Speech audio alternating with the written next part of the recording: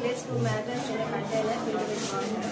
And if we join two centers of these magnets, then we can form a straight line in water. This project is correlation between physics and maths. Why? Because we are using magnets. By the repulsion force of magnets, we can form geometrical shapes. If we place three magnets, then we can see here, if we join these three centers of these magnets, we can form equilateral triangles. If we place four magnets together, then it automatically forms squares. So here now transfer it to this container. So similarly, if we place 5 magnets, then automatically it will form a pentagon, sir. Regular polygons are formed by using these magnets.